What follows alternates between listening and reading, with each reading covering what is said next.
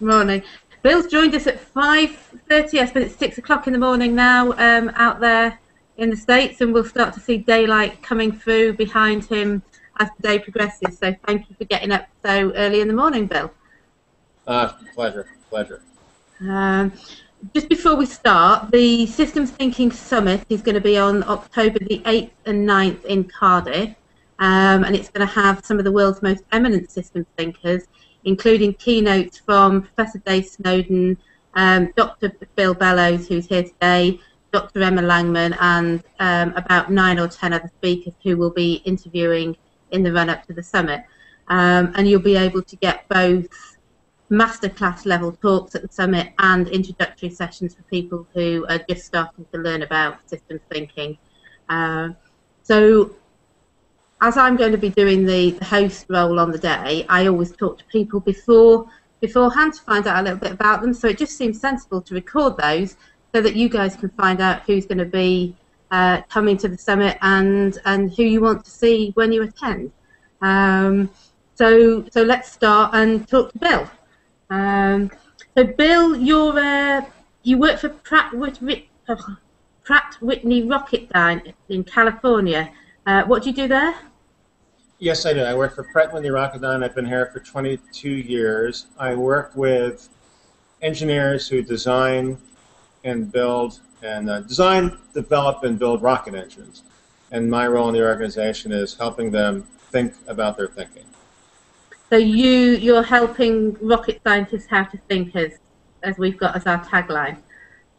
Yeah, I explained to our daughter a few years ago. She was funny. We were listening to something on the radio about rockets and missile defense or some short piece, and she says, "Dad, do you design those rockets?" And I said, "No, I don't design the rockets." "Well, then, do you build those rockets?" And I said, "No, I don't build the rockets." Well, in both cases, kind of like wanted to be proud that her father designed or built the rockets. I said, "No, I work with the engineers who design and build them and help them think about them to make them better," which I know what it meant to her. But it's, I help them, literally, I help them think about their thinking, and I'm not sure that there's anyone with a role like this. Well, it sounds really interesting, but you don't just work with very clever people. You also do all sorts of other things, including an after-school program. For a while, I was doing an after-school program. Yeah, I spent several years doing an after-school program for kids that were we would call elementary school. They were 9, 10, 11, 12 years old, and what I was doing there was exposing them to ideas I thought were relevant to them. I did that for 2 years, and prior to that, and this is all part-time, and then prior to that I worked with graduate students for 4 years at Northwestern University Business School, and after that faded, I took up the after-school program. But in either case, I'm looking at different audiences, trying to present ideas appropriate to them to improve my understanding and as well as their understanding. So it's accessible to people with all levels of knowledge, understanding, and education levels, effectively. Well, that's my challenge. My challenge is to take a given set of ideas, refine my understanding of them, and then look for ways to present them to audiences that are quite diverse. And so literally I've explained them to a 4-star general. She invited me to speak at an event that led to an invite to the Pentagon to explain it, people on her staff. And I've explained it to 3rd and 4th graders. So and I just, I've been to the UK many times. I've explained it to city councils across the UK, and the issues are the same. They're fundamentally the same, and the audiences don't know that. The audiences think what they see, what goes on where they are, is normal. And they don't study across. They don't know that all the villages are pretty much running the same way. And I didn't know that when I started, but I definitely see wherever I go. That's when I see And so the issues are the same, the opportunities are the same. Brilliant. And you also, I've got down here the InThinking network and conferences that you are you president of InTwin? Yes, we started the InThinking network summer of 2000 as a organization to host an annual 4-day event where people could get together face to face and mind to mind. And we started with a volunteer team of maybe 36 friends, and that volunteer team has grown to about 50 people, and our annual forum has been conducted 11 times. And and our objective is to use the ideas that were, in terms of thinking about thinking, to coordinate the activities, and which allows us to do more with extremely less, and then simultaneously get people together, for an event that we hope is so significant to them that they have to come back. Excellent. So if people who are watching this in the States that can't make it to the summit in October can catch up with you it's April time, isn't it, that you do the InThinking? Well, we've been doing it in April, and we've recently announced plans to move the event to nearby Cal State University College, and in order to accommodate our guests with housing, we're going to move it to mid-June, and we're going to use the dormitories for housing. So we're shifting it a little bit to the right, and we've changed the format from a 6-day event to a 5-day event, and we're moving along, and it's very exciting. We're going from one venue, which is rooms without a lot of windows, to an open setting with grass and light, and it's the college. It's going to be very exciting. I'm hoping to make it out there next year, so my first experience will obviously be the new experience. Oh yeah. No, it's going to be exciting. Excellent. So, is there anything else about what you do you'd like to tell us about before we get into talking about the summit? I know you've got fingers in many pies. No, let's go ahead and talk about the summit. Cool, excellent. So you're doing the first keynote speech at the summit with the title of InThinking for Purposeful Resource Management. Can you give us a bit of a flavour about what you'll be talking about? Sure. The title gets to the essence of what I started to focus on in the early 90s when I started focusing on continuous improvement, which to me meant taking something which is good and making it better, and then better, or you'll hear a language which is faster, better, cheaper, and things are viewed in a relative sense of then again faster, then again cheaper. And even I remember in 1996, when the Summer Games were held in Atlanta, I noticed that the Olympic slogan, I think it's Citius, Altius, Fortius, which is higher, faster, stronger, or something like that. Maybe I got the words reversed. And I thought it was kind of cool that this relativeness was built into the Olympic saying. Yet what I see that goes on in organizations, most organizations, is good, fast, tall. So it's not relative, this is good. And this affects how we manage resources. And so what I did not see us doing a lot of in organizations relative to how we manage resources is focus on how to make things faster, better, stronger. I'm not saying that that's always a need, but I found us stopping at good, stopping at fast, stopping at strong, and the idea behind purposeful is deliberately asking, should it be faster, should it be stronger, and not stopping where we are. It's just having that conversation as I'm sharing it with you. Is that a bit like we use the phrase in the UK a lot of best practice? So it's go out and find out what's best practice and then do that rather than better practice? So we're always thinking about what's the best thing that's here now, let's emulate that, rather than what better practice and better practice as the next thing that we do. It definitely includes that. It begs the question. What I'd like to beg the question of is: are we comfortable with the current practice? Does it have to be better? And then realizing that what is best is always relative. And I was having a conversation yesterday with some friends, and the comment was about how things change. And what I was anxious to say is repeat is a phrase that Dr. Deming used, which is knowledge is temporal, which is the best we know is the best we know right now. And that there is not an absolute best, that it's always relative. And this is where we can think about systems, is that there's always a context for what constitutes best.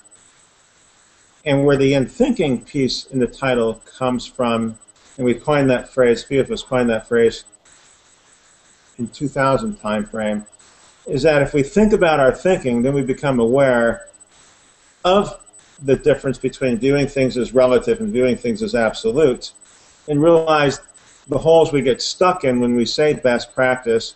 And we realize that what we call best practice, I would say, is small letter B best, not capital letter B best, because capital letter B best implies that this is the best you'll ever see, that there isn't anything beyond that, and that gets into phrases like perfection.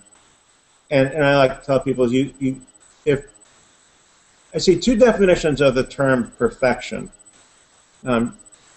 you'll hear in the pursuit of perfection, which to me sounds like very distinctly what I hear is we're searching for the best, so that's capital T, the capital B best. And once we've found it, you can't go beyond it. And the other context of perfect is I go into a hardware store and I'm asking for something, and then you, as the person showing me around, says, "Is this what you're looking for?" And I say, "Perfect." Well, that perfect means that what I have in mind is what you have. It doesn't mean it's the overall best. It means that there's a match there. So in one case, perfect means exactly what I'm looking for. In the other case, perfect means the pinnacle, the Mount Everest, and there is not another Mount Everest anywhere. So you have found this, the summit. And I find that context presumptuous. And there, I remember in the early 90s, when these ideas were coming to me, and I saw the relativeness and the Olympic slogan, I also saw at the Disneyland Hotel a quote from Walt Disney that said, "Disneyland will never be completed. It'll continue to grow as long as there's imagination in the world." And it's because of that I'm thinking, if you think this is best, it's only best if everyone in the world stops thinking. And I would never want to guess that would happen. But then it's the best experience for every 4-year-old or whatever that goes to Disneyland for them right now when they experience it. As long as As long as we clarify the right now. Yeah. And so imagine an environment where when we use terms like best, we all know in the environment that it's small letter B, which means it's, that's all we need right now. We are content with that we're not in search of the overall best, only to be surprised to realize that someone found something better. I said, why would you be surprised? Then the question becomes, going back to the purposeful, is how much better does it need to be? And a big part of that is how much time are we willing to spend? And that's the resource management piece is, we can spend a lot more time and a lot more energy, and is that appropriate? So you talk about the Olympics earlier, reminded me of the stories about the 4-minute mile, which was going to be impossible. And then once one person broke it, people could get faster and faster because that belief that the pinnacle hadn't been reached was, whether they believed you couldn't do something, that we'd reached the best that we could do. When somebody broke through that barrier, you could keep going and get better and better times again. Yeah, it's realizing that the 4 minutes was an illusory barrier, and it's not so somebody could say, well, then do you think people are going to run a 3-minute mile? Well, and the one thing I would say, I wouldn't bet against it, but to look at it as a system, perhaps we can look at the training of athletes, and that in order to achieve a 3-minute and 50-second mile, perhaps that can be done with less training. Perhaps it can be done without occupying their entire life between Olympics, which also makes it so the faster, better, cheaper is not just they run faster, it's that they can accomplish that task, with fewer resources. Yeah. I look at it that way. So maybe the output cannot be improved upon enormously. Now we look to see, okay, can I maintain a normal lifestyle and still be an Olympic athlete? And years ago, you may have found, perhaps athletes just trained, every day, and then with changes in how we think, changes which bring about new technologies, perhaps that can be done with less effort, which again goes back to, in the purposeful resource management, can an organization or an individual accomplish more with less, or similar for less, and at least be able to have those conversations. And is that what you're going to be talking about in your 3-hour workshop on day 2, that's beyond more with less? Is that you'll be going into that aspect of things more deeper in that, will you? Yeah, the ideas I present in both settings will be very similar. The difference will be a format, whereas the keynote will be a great number of ideas presented, in that hour and a half of Q&A, and presented with pictures and PowerPoint, but not as interactive as the 3-hour session. So the 3-hour session will not be a lot of pictures and PowerPoint, and most likely will not be PowerPoint at all. It'll be entirely interactive and experiential, which is a different way to absorb the information. So sort of delegates that would be really useful for the people who want to understand how what you've said in the keynote relates to them and explore it for themselves in more depth. That's exactly what I see doing, and I've done this before. So the role of the keynote is to present a number of ideas that will hopefully, shake you, and then the role of the second day is to get into why you said something yesterday. Can I help me understand that better? And so what I do in the the formats of the keynotes is try to present as a fundamental set of concepts in a broad enough way that, depending on where you are and what you do, I can present something which is relevant to you, whether you work in information technology or rocket engines or public policy. That it is so broad what gets covered, you realize is, geez, he said something which is relative to me. Not all that was relative, because I didn't understand that aspect, but there was something for everyone. And then come back the next day, and then when people realize that we essentially all work in the same company. Yeah. I say my personal experience of hearing you speak, which was it last year that you came and spoke at Net2? Yeah, it was just a little less than a year ago at Brickhouse. Yes, and I came away from that actually really quite pissed off, because you changed my thinking so much that I couldn't remember what I thought before. So I couldn't acknowledge the change, because I knew there was a change, but I didn't know what it was. That was a monumental session for me as well. It was really, really good session for me, and in terms of very practical, simple ways of illustrating concepts that could be quite hard to grasp hold of. I think that was one of your skills at that session. Well, the one thing was, what made that an extraordinary session, I mean, I presented at Brick House before, so it might have been the third or fourth time I've been to the Kirkdale Training Center in Brick House. And we had, in the session you were in, maybe 20 or so people there, and a number of whom I've met before. I hadn't met you before, but Paul and Emma I'd met before.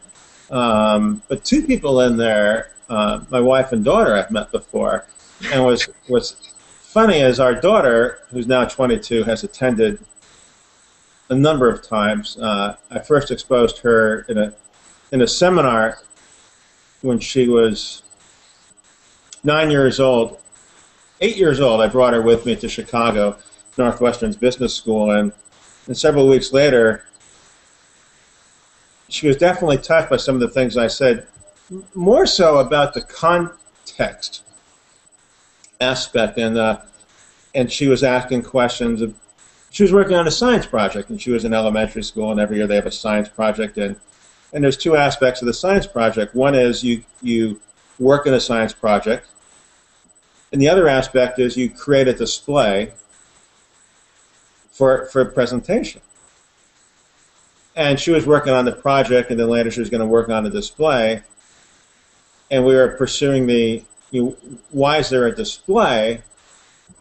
And what I was probing on is getting to realize the role of the display is for her to share what she learned with others.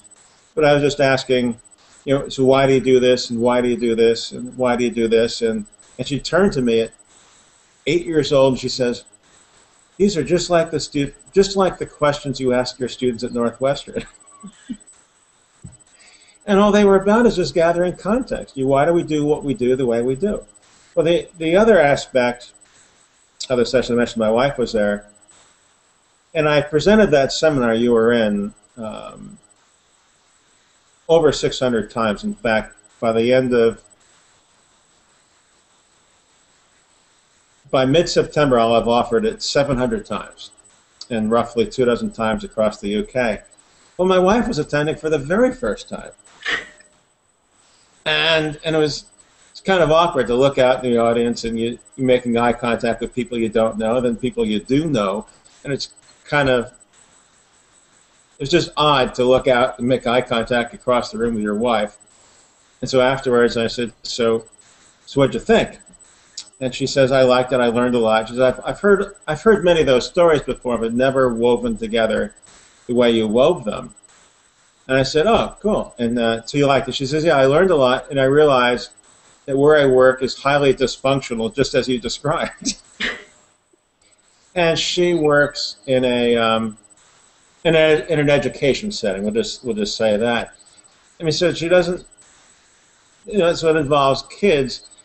And so she could see the parallel to where she worked, although all day long we never talked about, at least explicitly, an education system, but she could see the parallels, and she took action thereupon, afterwards to try to bring the ideas to people she works with.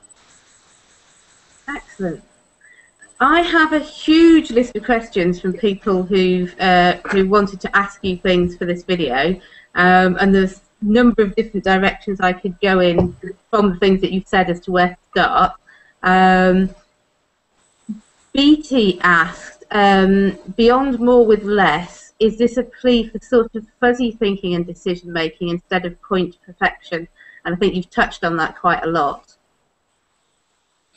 Is it a plea for fuzzy thinking and decision making instead of point perfection? That's good. Well, it's definitely not about perfection. At least, as we discussed earlier, I'd have to ask the questioner what they mean by perfection. I think what I find that drives people nuts, and it's funny, my claim is the answer to every question is it depends. And that there isn't a question you can ask me that I can't say, it depends, and then you say on what, and I could state that, and so that makes it fuzzy, because unless we agree on the context, it'll always be fuzzy. So you could say, well, I could ask you, who makes the best automobile tire in the world today? Which is a question I ask people. And typically they say Michelin, Goodyear, they'll name a brand. And then they'll miss the point that there's a trick to the question. And some of them will realize there's a trick. As I said, the question is, who makes the best automobile tire in the world today? And there's no doubt we're in agreement by what we mean by world, what we mean by today, what we mean by automobile, what we mean by tire. So I'll ask people, is there a question in there which is fuzzy? Is there a word in there which is fuzzy? And people typically pick up the fuzziest word in the entire question is best. And then so I can ask you who makes the best automobile tire, and then you say, Bill, what do you mean by best? And I say, oh, Louise, thanks for asking. I mean best in snow. Well, that's still fuzzy, because you could say, what kind of snow? And I could say, oh, snow like you get in the Midwest United States. Well, even that is fuzzy, because the Midwest is a pretty broad range. So I could say, like you get in Colorado.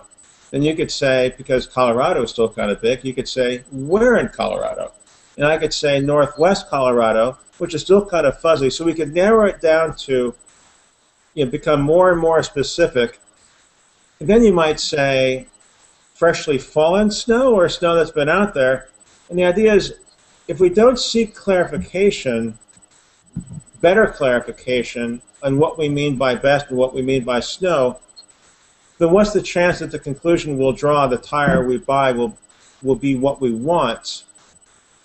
And I guess mine to several years ago, I was presenting a full-day seminar, which is typically 7 or 8 or 9 hours long, typically offered in 2 half-days. And I had commented that I had recently taken our daughter to the East Coast, and she attended a seminar, and afterwards I asked her what she learned. And her response was something about, the answer to every question you ask is it depends. And I said, yes. And so not a week later, one of the attendees sends me a note, and he was taken by that comment, and he says, you seem to be quite proud that your daughter picked up that the answer to every question in life is it depends. He says, but what if you were to ask her, does she love her mother? Would the answer still be it depends? And he's trying to find a situation where it depends was not appropriate. All right? And I said, well, I could ask, what do you mean by love? In which case you'd have to clarify that. So I said, there isn't a question you can ask that I cannot ask. There isn't a question you can ask that I can't ask for clarification, and that's the fuzziness. Because if we don't appreciate the fuzziness, then we're operating with a belief that we're having a conversation. And I don't think that's always the case. I think that many of our problems come from not having clarification on the size of the system that we're talking about. And I think that's, then you start looking at politics, how often is the issue that each member of parliament or each congressman has their own system in mind that they're trying to protect. And if we could get clarity on that, then we realize that, if we could get agreement on the same size system, in other words, is our interest the entire UK or just my local district and the people who vote for me, then we realize that our disagreement is not coming from our interest in the UK. It comes down to, how do I get reelected? Yes. Although I'm just looking at this list of questions and thinking there's probably lots of clarification you could ask for in the questions that I've got, so we might have to make some assumptions through the interview, if Absolutely. that's okay with you. Well, that's okay with me. But Emma asked, our friend Emma asked, you knew Russ Ackoff and Peter Schultz. Can you tell us a little bit more about them as people as well as thinkers? Sure. I knew Russ much better than Peter. I saw Peter speak on several occasions. I had lunch with him once.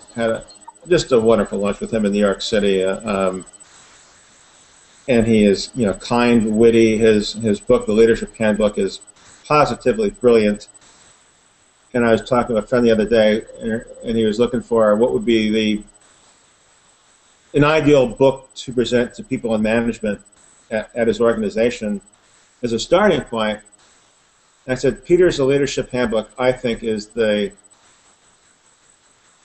current best way to start. I think Dr. Deming's books could take a little, I think they're not as penetrable, but I find Peter's work to be far easier to get into. And that was very accessible, isn't it? Pardon? Very accessible to people. Yes, accessible is the right word. I find it extremely accessible. And I think once you understand that, then Deming's work becomes more accessible. Not that his work is not accessible, but I think Peter's is a bit more accessible. As for Russ Ackoff, I met Russ in 2003, invited him to Pratt & Whitney Rocketdyne for 2-day visits in Los Angeles every year from 2003 to 2007.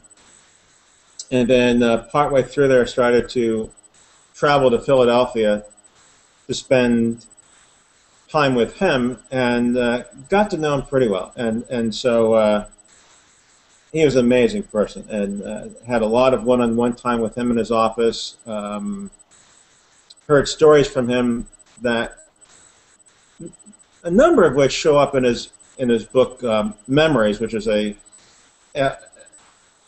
very poignant account, colorful, hilarious account of Russ, and you get a feeling of how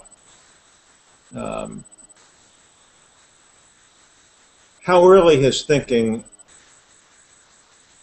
about organizations was in place, and his boldness and brashness at an early age.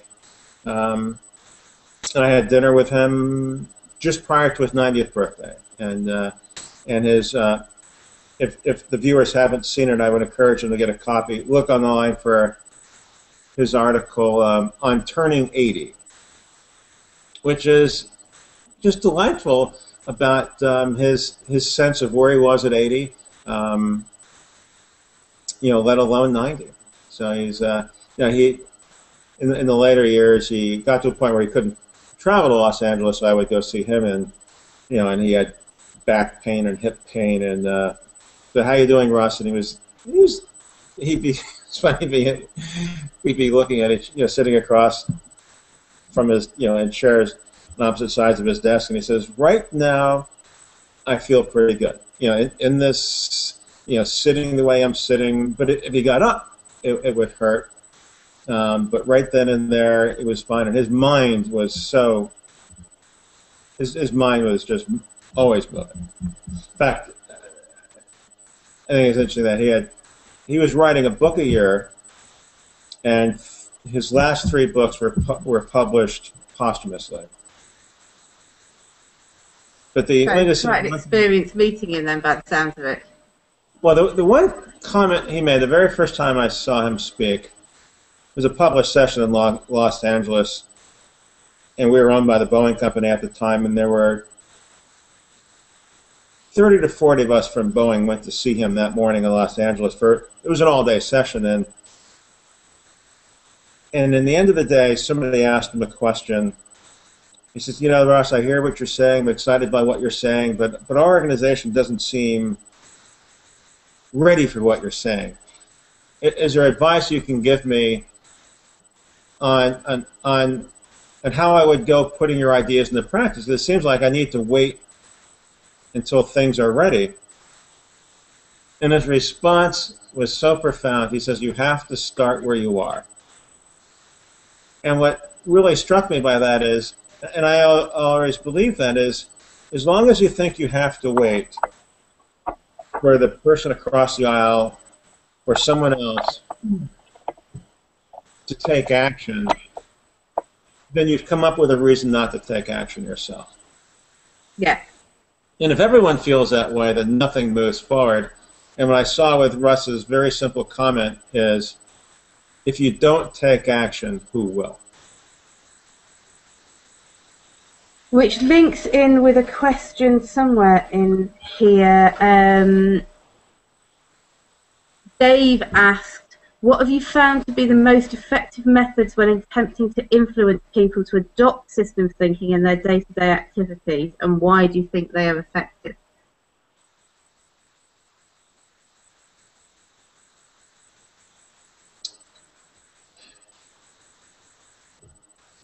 I think I like to do thought experiments, and the thought experiments involve creating a realization that we are all systems thinkers. The only difference between us is the size of the system we think about. And I like to, so instead of trying to convince people about the benefits of systems thinking, I like to focus on how we already think in ways that are systemic, and then look at what prevents us from looking, seeing more. I wrote an article once, and I compared 3 systems thinkers, 2 of whom are very well known and considered to be profound systems thinkers. One is Carl Sagan, the late cosmologist from Cornell University, who was famous for talking about billions and billions of galaxies. And he was asked once, how do you make an apple pie? And his response was, first start with a universe. And I thought that was cool. And then there's an American naturalist, John Muir, who lived in the late 19th century, and he was famous for saying at some point you realize that everything you touch is connected to everything else, which is not too far off from what Carl Sagan was saying. And then there's our son Wilson, who was making a grilled cheese sandwich, actually trying to explain how to make a grilled cheese sandwich to our daughter when he was about 9 years old, and she wasn't quite sure how to make a grilled cheese sandwich. And he knew it was his favorite lunch, and so he set upon to explain to her how to make it. And later on in the afternoon, I asked him, did you explain to Allison how to make a grilled cheese sandwich? He says, it's easy. Yeah, he says it's easy. You only need 3 things. And I said, what 3 things do you need? He said, well, you need a bread, butter, and cheese. He says, what about a pan to cook it in? He says, oh, yeah, you need a pan. I says, and what about a spatula to flip it? He says, oh, yeah, you need that too. He says, and what about a stove to make it on? He said, yes, you need that too. And I said, what about the electricity to run the stove? He says, yeah, you need that too. So I said, well, how many things do you need to make a grilled cheese sandwich? He says, a lot. And so someone might say, well, Wilson's really not a systems thinker to think you only need 3 things. And I'd say, well, Carl Sagan says start with the universe. You could clearly go further than that. And so I think we all have an ability to look at things in some natural, systemic way, and we need to be mindful of the system is bigger than what we think. And that goes back to our earlier conversation, is every member of Parliament is a systems thinker, but their systems tend to be their district and and being elected next time. So, so going back to the question, I think if we can get agreement, and at least I like to think psychologically, there's great comfort in realizing that to a certain extent, this is not a foreign concept. I think as long as we make it sound foreign, we make it sound like something we have to learn, I think it's far better to say we're already doing these things, and then we realize that we're already naturally thinking about things in terms of systems, and become aware that there's something out there we can become more aware of. But I think to say that some of us, like John Muir and Carl Sagan, are systems thinkers and others aren't, I think is a disservice to all of us. Yeah. Related to that, Shirley tweeted us to say, how can you persuade people who are used to ignoring problems to become more relaxed about making them visible? And Shirley works in NHS estates and facilities, if that gives a little bit of context. I don't understand the question again. So people who are used to ignoring problems, how do you help them become more relaxed about making them visible? So making them visible, yeah.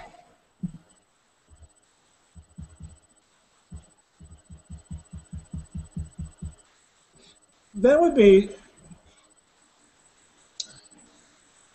well, I think the issue there is, at least what I'm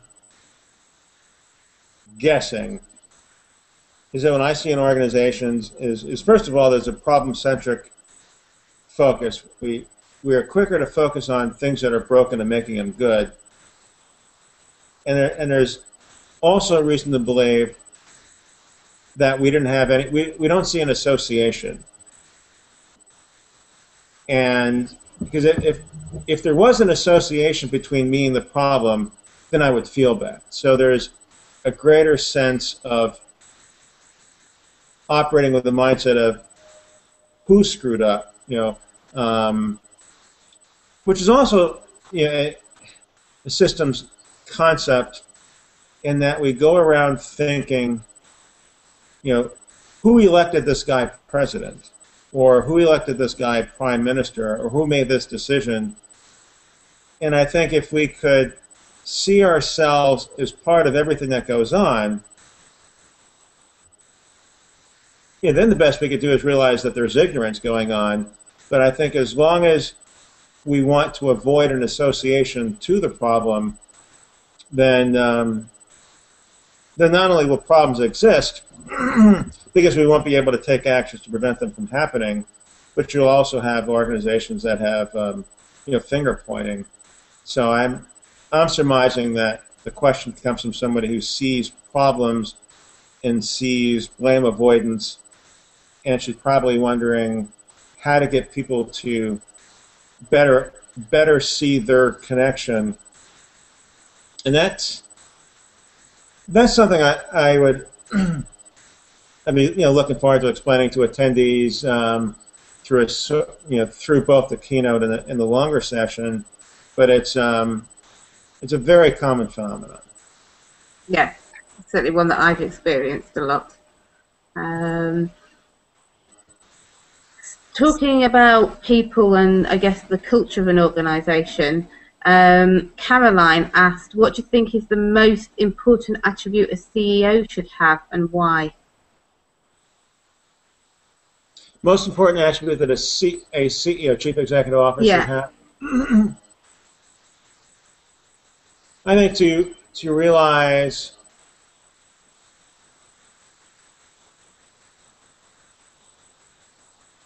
their role is to instill a constancy of purpose within the organization and to chart a direction for the organization in terms of how it thinks, and then be mindful of how through no fault of his or her own, those efforts to foster an environment where people think together, learn together, and work together can be put off track by decisions that he makes or that go on in the organization. It's not a stable system. So he needs to be aware of and be asking each day, how flexible is the organization? and how much nurturing is required in terms of the training that goes on, the reinforcement that goes on. Because around the corner, is a potential crisis in the organization, or a potential exciting development in the organization, and in either case, his or her role is to not let that event cause division within the organization, where the division could be that some look at others and say, "How did you let that happen?"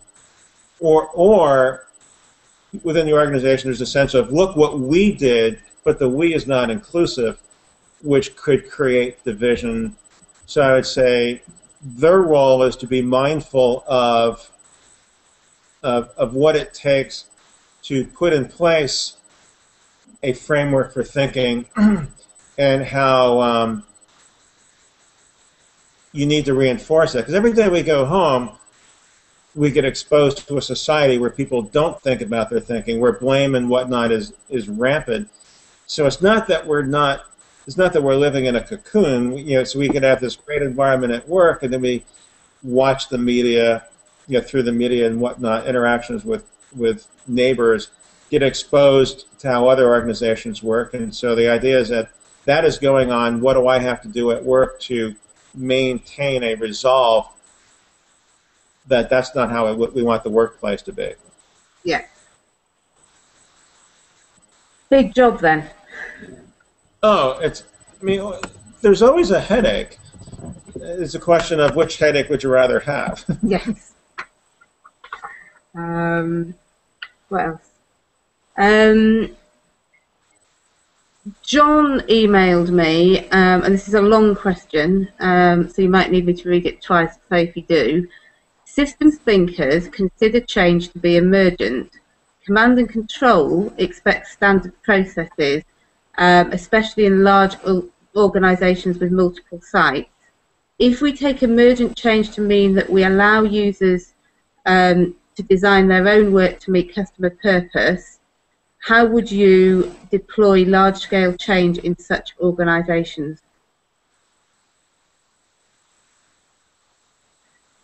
So he's comparing two types of organizations: a command and control organization, which is based on standard work. He's saying, I think he phoned me to talk to me about this. He was talking about large organizations across multiple sites where often use command and control and standard processes in order to make sure that they get consistent results from everybody.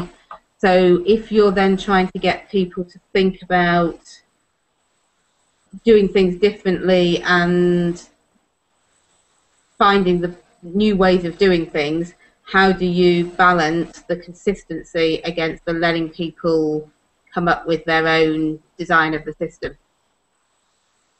No, that's a great question. It's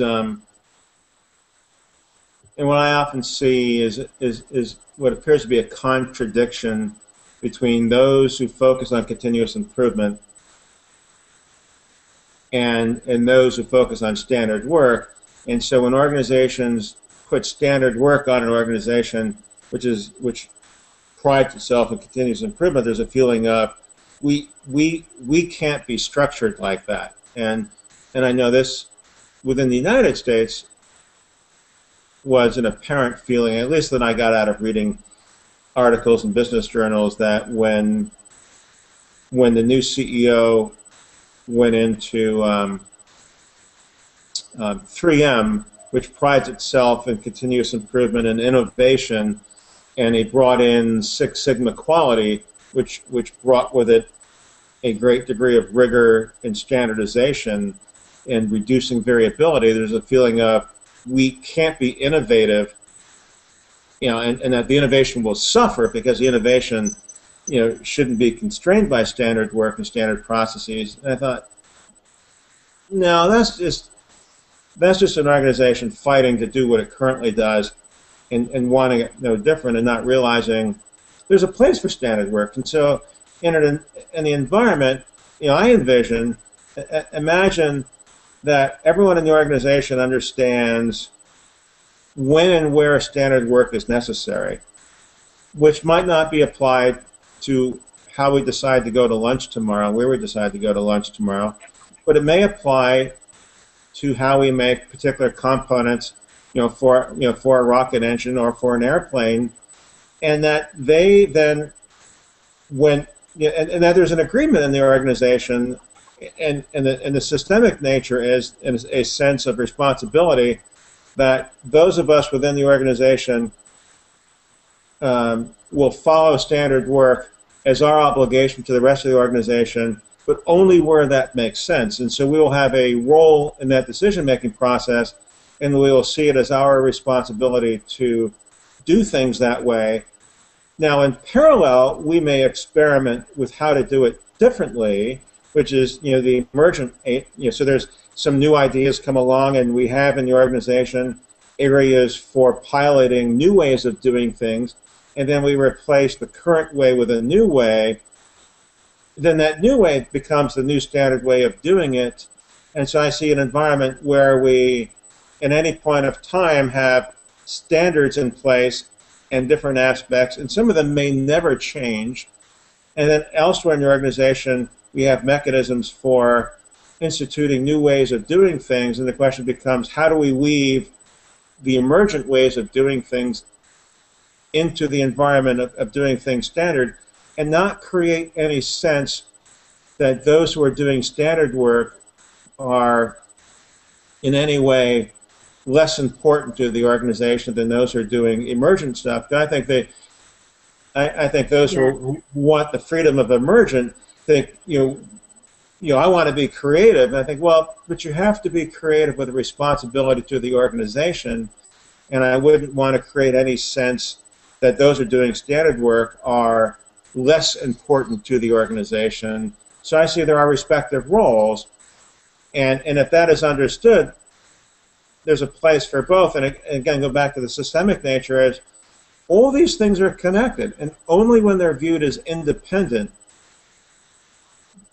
If they're viewed as, we want to be independent, we want to have the freedom to emerge and change, well, those changes have to be understood as being connected to the rest, and if not, they may not serve the rest. And if that responsibility is not understood, and I've seen this happen. I've seen people get creative and start to change things, and in time, their best efforts to make things better will make things worse. In fact, I'll just end this with a quote from Dr. Deming that I think fits really well. He says we're being ruined by best efforts.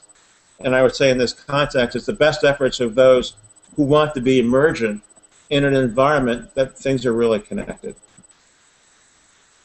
Yeah. I hope that helps. I think that's a brilliant answer. Thank you. This one came in from Krista on Twitter, and I don't have any more detail than the 140 characters on Twitter. But Krista was asking about how you coordinate business architecture, enterprise architecture, and value stream architecture from the customer's perspective. So do you see those things as different things, and how you coordinate them together to give the customer the right solution, I guess? How do we say it again? Because that's similar language. It was about business architecture, enterprise architecture, and value stream architecture from the customer's perspective.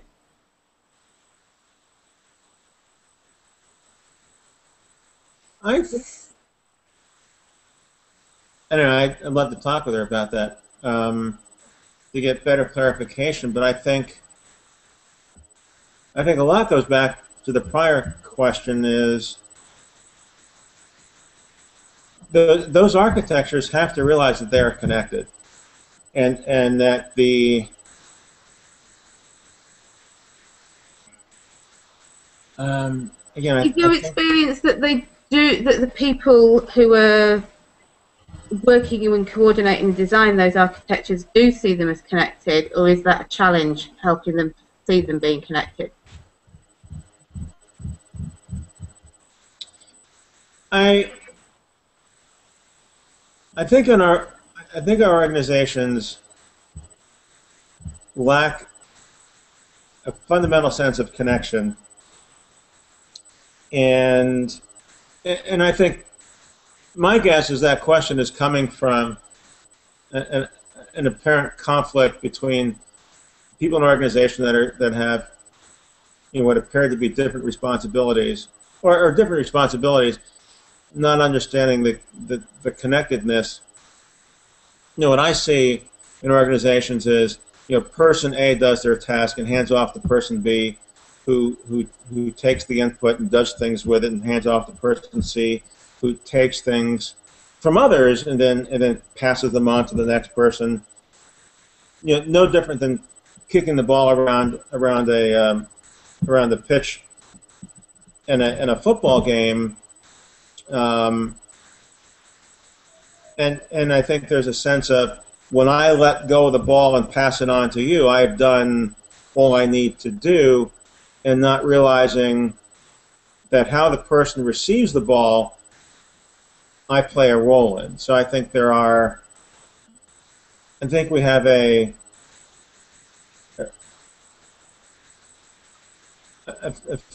think our understanding of connection needs to be a lot firmer. No different than this. I think this fits in very well. How often do we see in conversation a sense of what I say is what you hear? Yeah. And if you don't hear what I say, then I just say, Louise, you need to have your hearing checked, because I know that what I said was clear to me. And unless we have a sense of a conversation that what I say is not necessarily what you hear, then we realize that your ability to hear is dependent on my ability to articulate. And that's the type of connection that I think really needs to be expanded upon in organizations. And I think lacking that, we see issues, at least that's what I'm wondering, is to what degree might the issues she's referring to be coming from a sense of that communication is two-way, not one-way. I shall find out, and we can when she's watched the video, we can find out and get more response to that, hopefully. A different Caroline and Dave have both asked questions about, do we need to start in education? Does there need to be more systems thinking in schools and universities to prepare the next generation, or other changes in the education system that need to be made? Oh, absolutely. And there's I say we can't, I don't know at what age we start. Not a child psychologist. But absolutely, I think this is something that we need to be more formal about in education systems. I think by the time people go to work, I'd say the education system is creating people who are well adapted to how organizations work, because schools and organizations work the same way. And so in a school setting, there's a sense that the student hears exactly what the teacher says. And in the work setting, there's a sense that the worker hears exactly what the boss says. And the whole idea that your learning depends on the teacher, or that the instructions depend on the explanation of the boss, in both sense could be greatly improved. Not long ago, I met with some college students and talking about systems concepts, and one of them asked what was so hard for people in industry to understand systems concepts, and I explained to them some situations where people got focused narrowly and missed paying attention to things more broadly, and he thought that was he was shocked by that. And I said, well, let me give you let me put it in the context of a classroom. I said, is it likely that your learning is affected by the questions that your classmates ask? And he said, yes.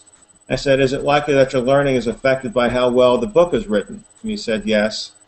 I said, is it likely that your learning is affected by how well the teacher presents a variety of examples? He said, yes.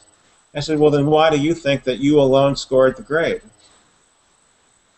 I said, when you're willing to realize that your learning involves you and others, and you start talk about how we did on the exam, not how you did on the exam.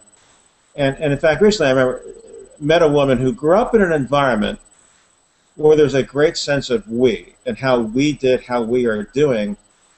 And when she entered an environment of how did you do, not how did we do, it really struck her as odd. And I told her, that's exactly what I would imagine. If you grow up in an environment where people are asking, how did you do on the test? How did you do on the task? Then this seems pretty normal until you realize that there might be other universes where there's a greater sense of we. And so going back to the beginning of the question, I think we could imagine growing up in an environment where your parents asked you questions that were we-centered and not me-centered. And so that's what I would wonder is when could we start that conversation? It could be at the earliest conversation with the kids. Yeah. So is that fundamental changes to the education system, or is it just small things? I say small things, but like changing the language from I to we. If we put a number of those small things in, is that enough, or do we need to make bigger fundamental changes? That's a good question too. This is, imagine, somebody senior in an organization says, I heard the presentation. What we're going to do now is change Microsoft Word or whatever software we're using for creating text documents, and automatically change every use of we, every use of me to we, and just like strike out the ability to use language which is me-centered, and automatically convert it to being we-centered. And say it's not a change in software. It's forcing yourself to realize that every time I use the word, when I talk about, somebody says, how did you do on the test? Imagine responding with, well, this is what we did. This is what we did. And go back to the title of the keynote. The title is and uses the word InThinking, and by InThinking we mean the ability to become aware of your thinking.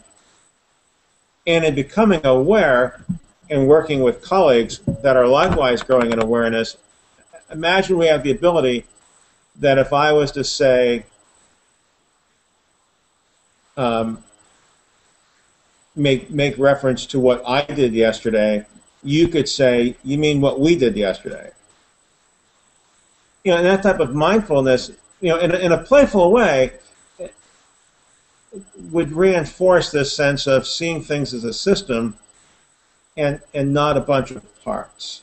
And I remember even meeting, 10 years ago with an MD of a fairly large British company, and he was wondering how to create a sense of teamwork in the organization, but he was also wondering is how to structure the parts, the divisions of the organizations to create teamwork. And I see it as he was trying to use a physical construct to create a mental shift. And I said that the physical constructs won't create the mental shift. I said what we're talking about is, I said imagine me as a soccer player, or, football player, watching from the sidelines my teammates and a goal being scored. I said, at what point of time do I realize that in sitting on the sideline and resting my legs, I am allowing a teammate with more energy to be on the field? And the fact that the goal was scored was in part played because I saw myself as being too weak and pulled myself off the field, and so then I could realize that the goal was scored in part because I allowed someone else to speak, I allowed someone else to play a role. And then there's a sense of not that he scored the goal, but that we scored the goal.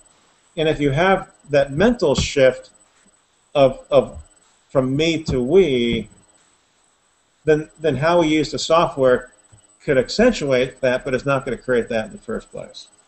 So I think it's a really interesting challenge for people watching this to look at what they say on a day-to-day basis and start trying to take the word "I" out of it and see what results they get from doing that. We should throw that out as a challenge. Well, the other thing I would add to that is,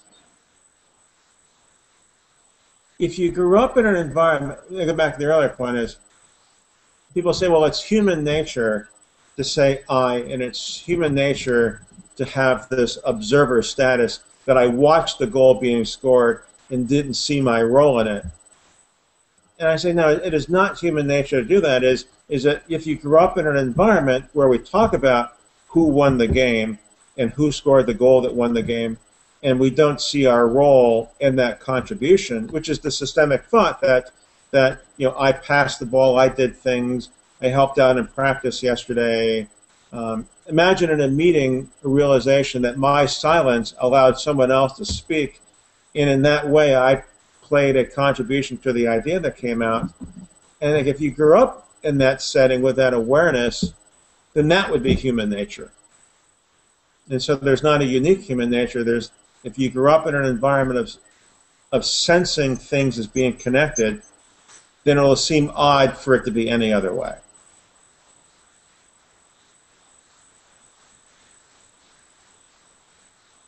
So what's the future for systems thinking then?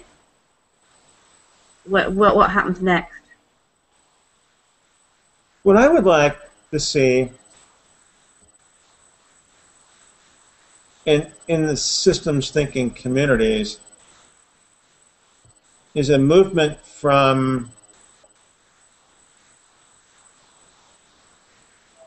well, and one thing that comes to mind is I'd like there to be a sense that what you mean by systems thinking and what I mean by systems thinking and what Emma and others mean by systems thinking may not be the same thing.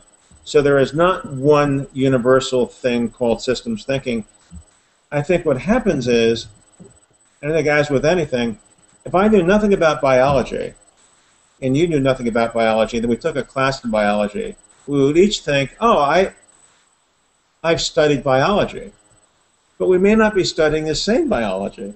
But if I never knew anything about it, it'd be an advance over what I used to know, be it biology or chemistry or physics. The next step in maturity is realizing that what you mean by biology and systems thinking may not be what I mean. And now we realize that it's not monolithic, that there's actually different schools of systems thinking. And I think I'd like to see that appreciation. What I also see in environment, because again, to see things more systemically, given our starting point based on the previous answer of a sense of me and not we, so I think we grow up in environments where to see things in context is shockingly different than what we're used to. And that's an amazing door to walk through to see it that way. And I think people then become really enamored with, wow, I never saw this. I say what the people ought to realize is you can go out the front door and have that mindset. You can go out the side door and have the mindset. And the yard you enter is actually different. And there's more to this than that. But I think there's a great excitement, but I'd like to see it move beyond a sense of you and I having a conversation at a cocktail hour, and we say that we're systems thinkers. Which my concern is implies that the others aren't.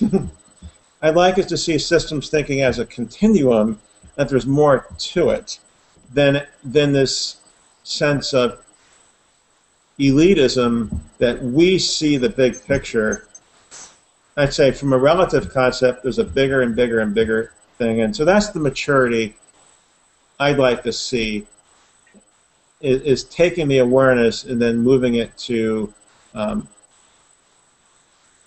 a greater systemic concept. Almost like improving improvement systems. Yeah. So we've been talking for nearly an hour and a quarter now, Bill. So probably time to wrap up. If people could only take away one thing from about systems thinking from the conversation, what would you like that to be? So the one thing that people remember. I think one of the most fundamental thoughts that I'd like people to have is moving from an observer mindset to, which is, I am watching things go by in life and asking, why did they make that decision? Why did they do that? To realizing that I somehow played a role in it. And it's moving from spectator status, which is I'm watching, to observer status. And I think if we go through life seeing ourselves as participants, now we're realizing that I'm part of the solution and part of the problem. And if we go through as spectators, then we're constantly wondering how they didn't get it.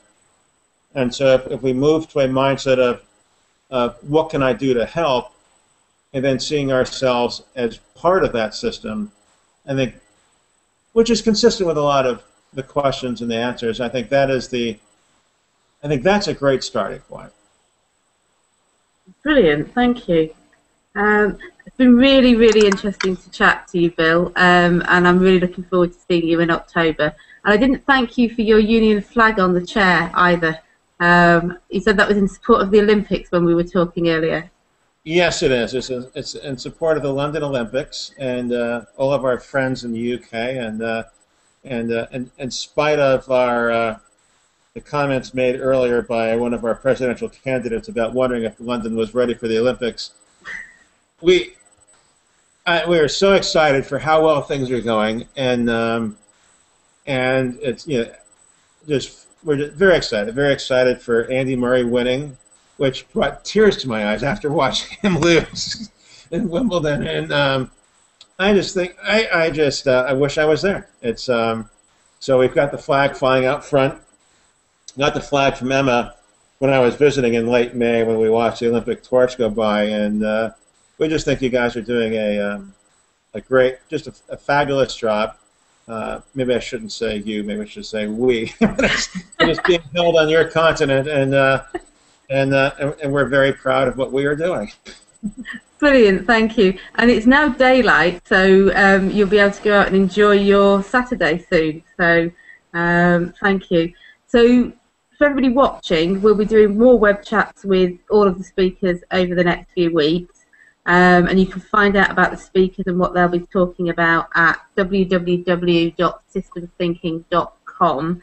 And next up is Mike Parker, who I'll be talking to on Tuesday the 14th of August about social media and systems thinking. So if you've got any questions for Mike, if you could get them to me by Monday, that would be brilliant. You can find details of when all these web chats go online on the website, and there's a blue box on a number of the different pages, and if you put your details in there, we'll email you and let you know. And if you've got questions, you can either email them to us at great.insiders@progressionpartnership.com. You can tweet at Great Insiders, or you can tweet me at Louise Ebury. And there's also a LinkedIn group if you search for Great Insiders on LinkedIn, and we'd love to have you there as well. So thank you very much. Thanks, Bill. And we'll see you in October. Great, Louise. Thanks very much.